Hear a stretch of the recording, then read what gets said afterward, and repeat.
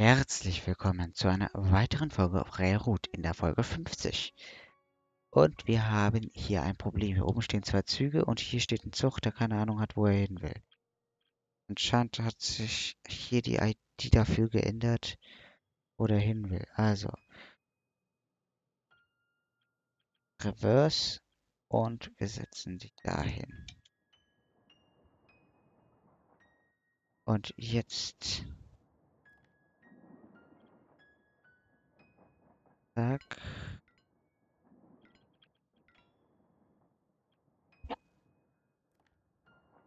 haben wir hier das.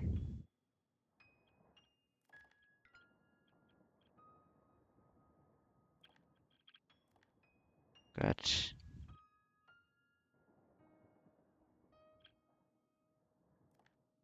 Die bleibt getrennt.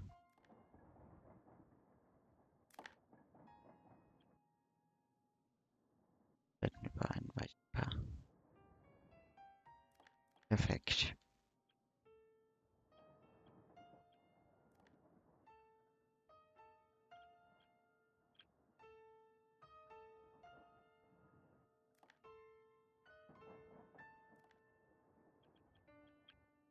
Perfekt. Jo, genau. Jetzt will ich höhere Geschwindigkeiten auf dem System haben. Zumindest in eine Richtung.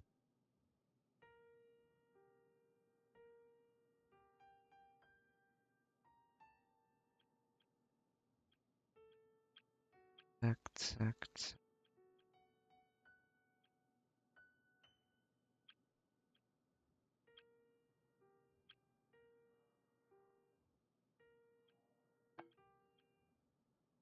Wir reden ab.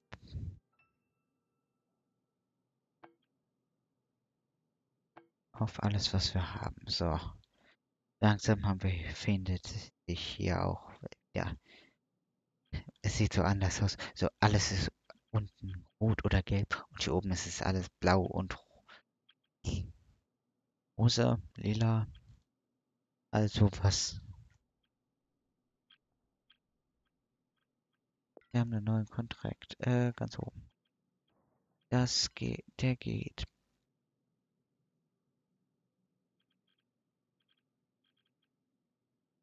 Friedrichstraße, Berlin.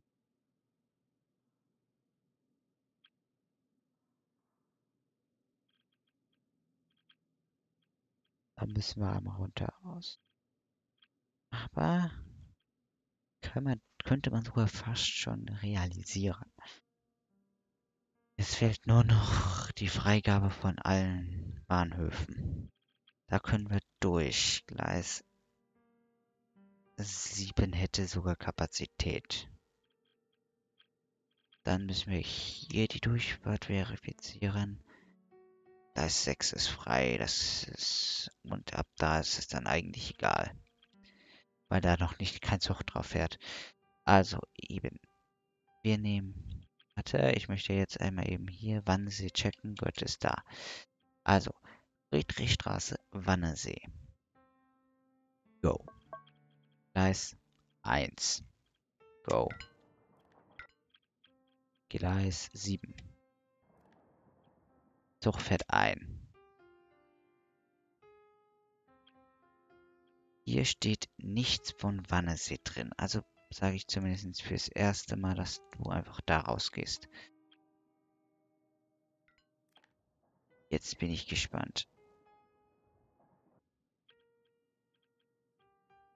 Gleis 6. Ab da steht's drinne. Da ist das belegt. Hier brauchen wir die 3. Wannsee steht drinne.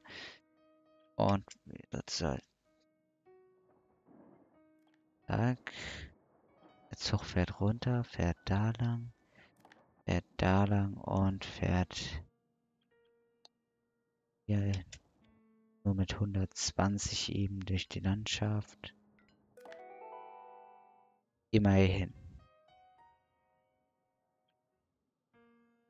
Akzeptieren. Da war ja kein Fehler drin. Jetzt habe ich hier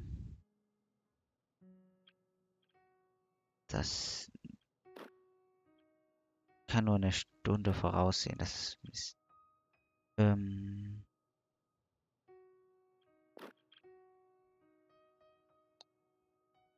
Das ist der hier. Dann ist es der hier. Ich bin gespannt. Also ich bin wirklich gespannt, wie das abläuft. Ob ich intervenieren muss oder desgleichen.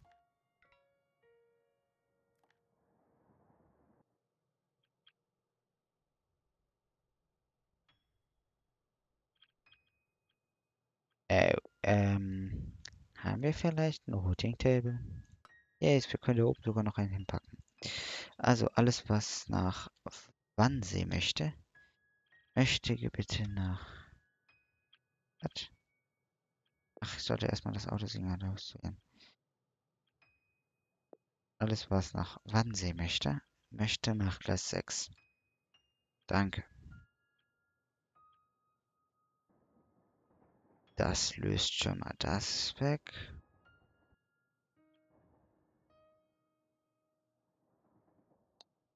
Das da ist der Zug.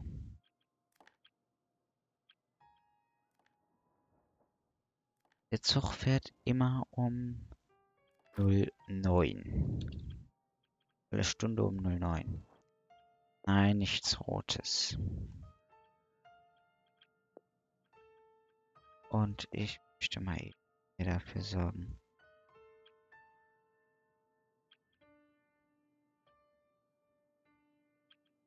dass der Zug die Möglichkeit hat, mit 200 durch die Landschaft zu fahren.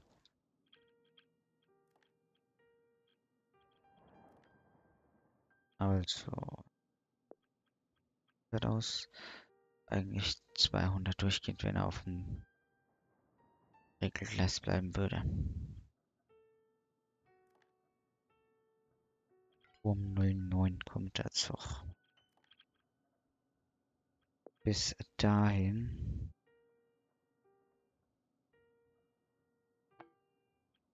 ein Bahnsteig. Jetzt könnte ich einen Bahnsteig ersetzen. Ich warte einfach mal eben durch. 40.000.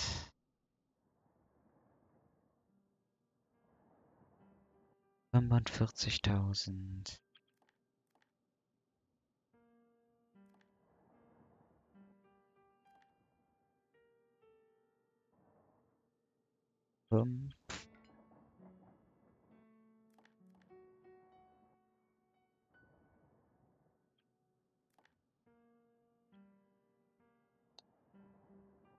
So, gleich kommt der Zug.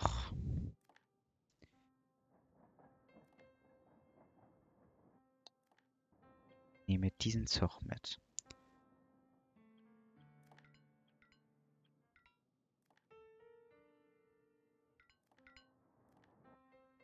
Gut. So, also als nächstes bremst er schon mal ab auf 80 und fährt hier in die Reihen. Bremst hier ein. So, der Zug steht jetzt. Der Zug hält. Ich spule vor und warte bis da. Jetzt fährt der Zug los. Jetzt wähle ich diese Fahrstraße ein für sich.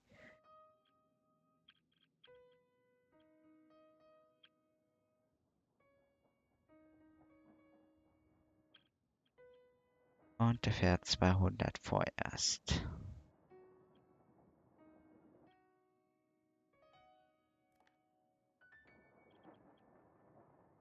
So. Ich denke nämlich, dass es spätestens hier Probleme geben wird. Ich halte mich bereit, das Signal selbst zu setzen.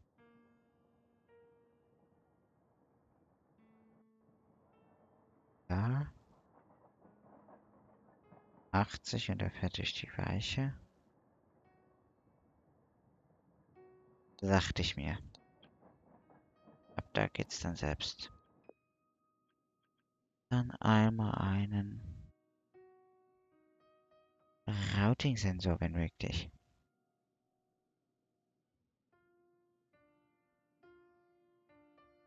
Ich sag hier und hier. Die beiden kontrollieren das Signal und gucken, ob der Zug nach Wannsee möchte. Dann geht er durch Gleis 3. Ebenso hier dasselbe Signal. Wenn er nach Wannsee möchte, dann geht er durch Gleis 3. So.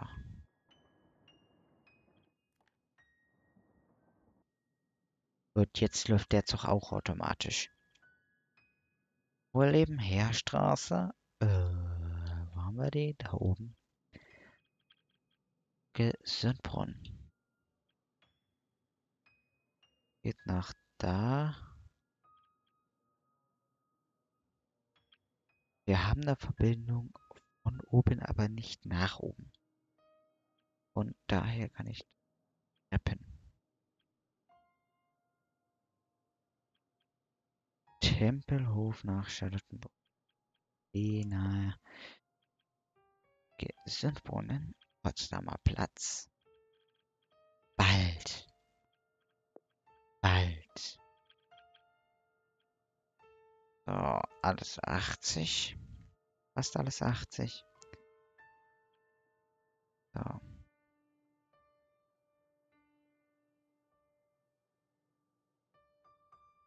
Also, wir müssen hier oben nach Potsdamer Platz 2.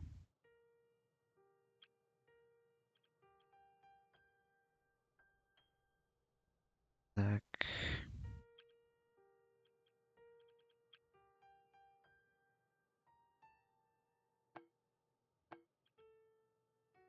Okay. Kann er jetzt schon mal planen, wie der Zug überhaupt fahren soll. Also, der Zug soll nach Potsdamer Platz. Also, vom Gesundbrunnen fährt er da lang, dann wird er hier rübergenommen, Gleis 4. Fährt er durch, ich würde sagen, Gleis 5 als Einfahrt. Dann raus und dann am Potsdamer Platz nach Südkreuz. Und ansonsten ist es dieser Autoblock. Dann geht er zurück. Gesundbrunnen ist hier oben, dann geht es da lang und dann geht er da wieder zurück. Also, zack. 2 und dann. Okay. Bin sehr interessiert.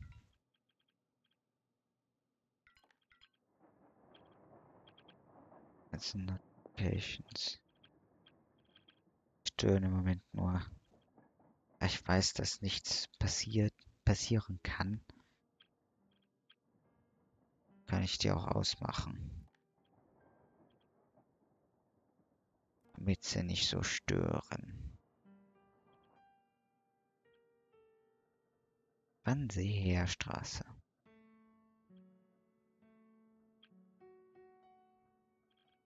Äh,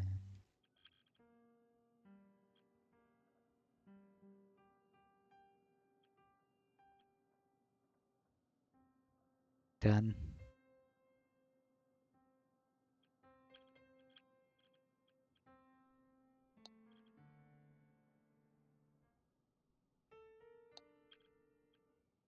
Her. 3000 mache ich auch noch, aber was?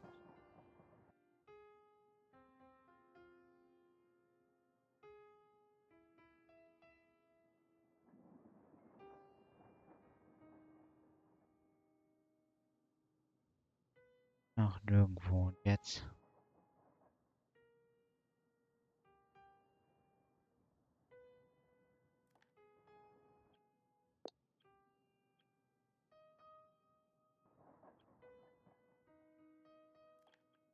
Ich warte einfach mal.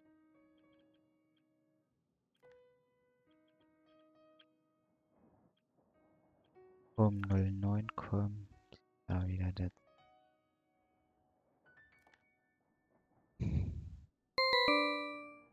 Ja, alles gut.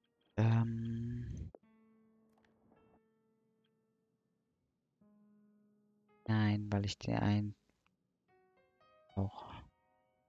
Denn dann soll das immer so sein. Gesundbrunnen nach Heidelberger Platz. Ah, lass das mal weg. Gesundbrunnen Berlin, nein, danke.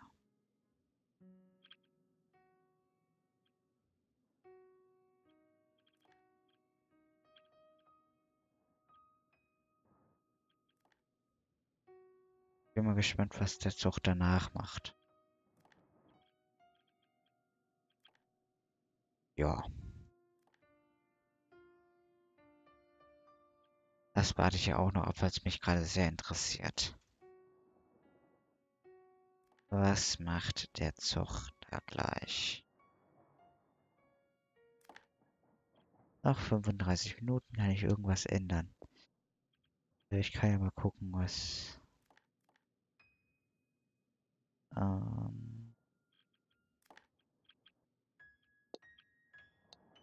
ich verfolge wieder unseren Zug. Jetzt ziehen. Wo gehen wir nach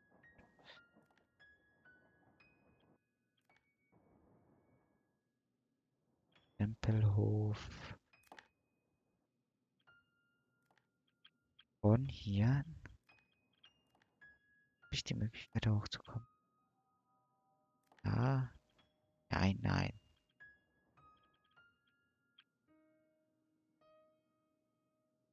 Wo ist er? Da ist er. Warte mal eben. Upgrade Dreckspeed.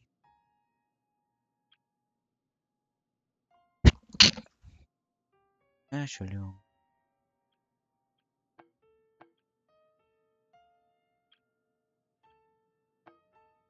Ach Mist.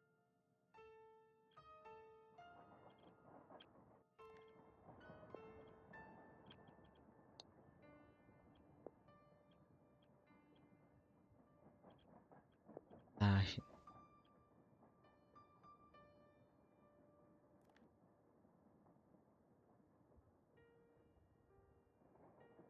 dank.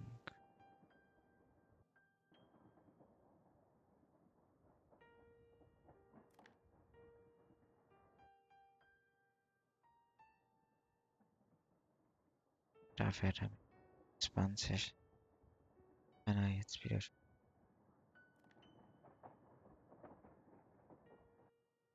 Da kann er dann schon. Bei 100.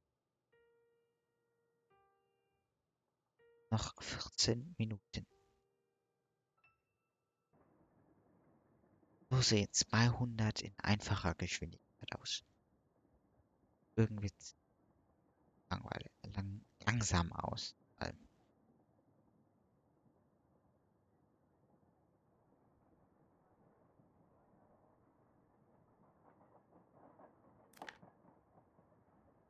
13.900.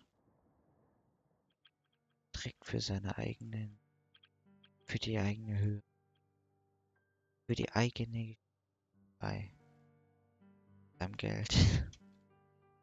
So, letzte Minuten für den Zug. Und was passiert dann mit dem?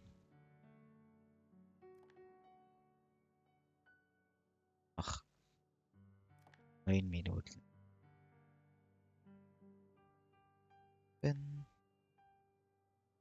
6,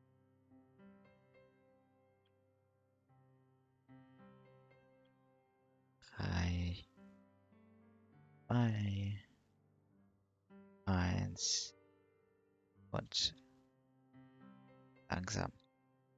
4, 3, 2, 1.